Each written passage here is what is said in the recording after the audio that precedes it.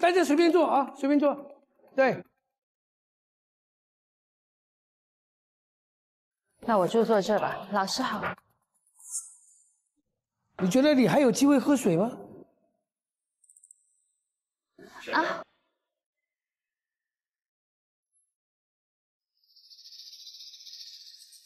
有的吧。哇，这些老师的气场太强了，这种强大的气场是有一点压迫性的。大家都很害怕，所以我就也真的被带着，都有点紧张了。先介绍一下我吧，我是你们这一期的无限超越班里面的总经理曾志伟，大家好。经理好。这是我们的总监啊。我叫尔冬升，大家非常熟悉的。既然是今天是第一次见面，我想送大家一个见面礼吧。我想问大家3个问题，非常简单，只有2个答案 ，yes 跟 no。如果我问的问题是 yes， 大家请站起来；如果觉得 no， 假的，不是这样的，可以坐着。OK？ 好的。第一个问题是我刚刚收到大家的表格啊，都填得很好。到底你们填的东西是真的吗？真的。真的。真的真的。这个还有假的？应该是真的吧。你考虑那么久是？因为我忘记我刚刚填什么了，我觉得应该是真的。哦，你是王林？对，老师好。体重你没填，你说我没量过。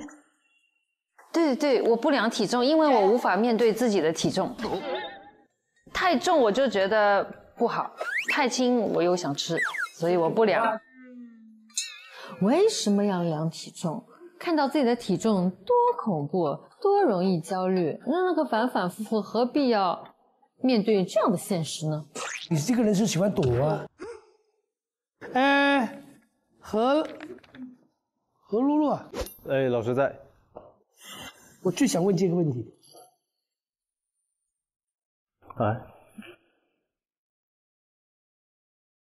这么整齐180。对。有那么多吗？可以算是1.79米拖鞋。看这些我很敏感的。好，另外一位我想，这个我比较熟悉，向佐。嗨，在。你身高多少？1.83米。 183啊？对。不认识的好像没跟高嘛。你可以量一下。来，请在这里站一下。啊，要量体重啊？不会吧，这么社死？那我稍微报偏了点儿。我们。体重149，很标准啊。身高呢？186，186，你这里填183。你的鞋子。哦。我们这个训练班这些日子，我们想看到的就是你们真性情。好。说如果你虚假的话，我们帮不了你。明白？明白。第2个问题了啊，你认为自己是一个演员吗？是。是的。是。是的。是。是的。是啊。是。我不是。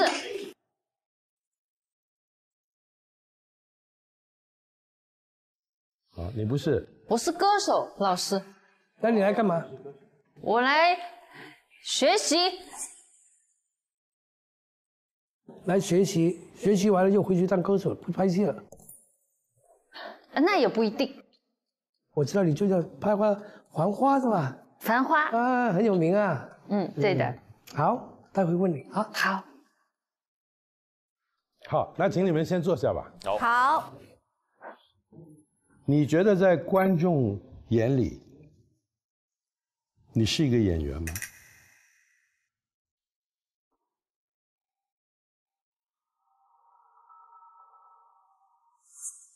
是。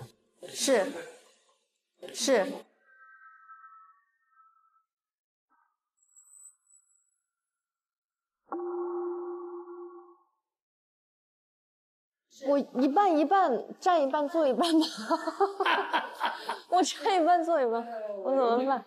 因为我确实离演员这条路离开了一段时间，所以我现在不好意思说自己是演员里菲尔。我有5年是没有拍过戏，我现阶段只能算是一个做的还可以的一名主播。有明星有偶像，偶尔客串拍戏的那些分清楚的啊，有点不一样。我觉得大众对我的一个认知，可能就我是歌手啊。市场的认知可能更多还停留在走过男团这样子。大家其实认识我还是因为我之前是做模特的嘛，可能大家会给我的标签是不太会演戏。演员也分很多种，是不是一个好演员？是不是让一提你的名字，大众就觉得哦，这个人是个演员呢？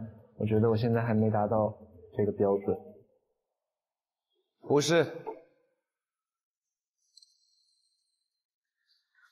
我想回答一个，可能在观众眼里我只是个会打的演员，不代表我是个演员。OK。那我暂时觉得还没事。我先坐下来，是因为我想接更多的有表演空间的一些角色，把另外一个标签贴上去，那就可以综合很多不一样的标签，那让大家去选择到底上头最属于哪个标签。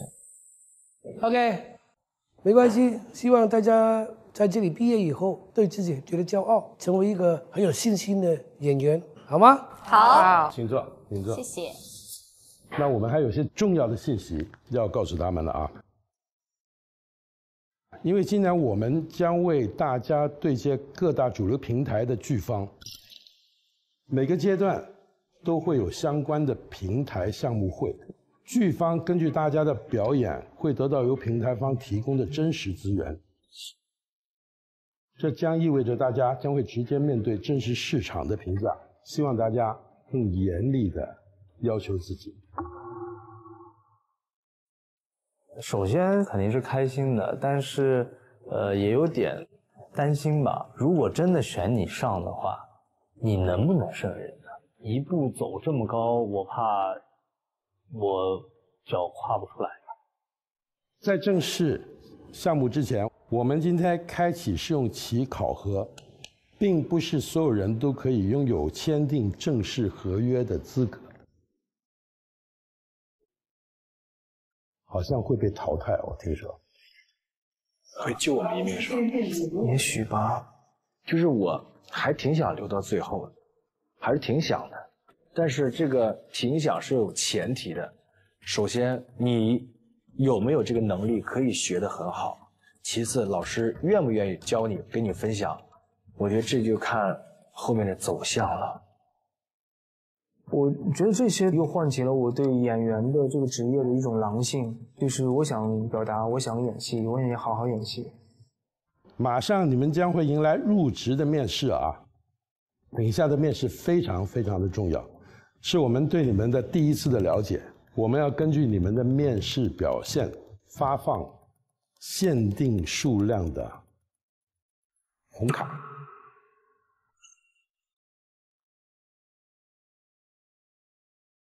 这个在后面有什么用吗？哦，非常有用，是吗？如果拿了红卡，有机会成为队长。哦，队长。好，现在大家回去准备吧，我们等一下就要开始面试了。好，大家加油。好，谢谢老师，谢谢老师，待会见。待会见，老师。好。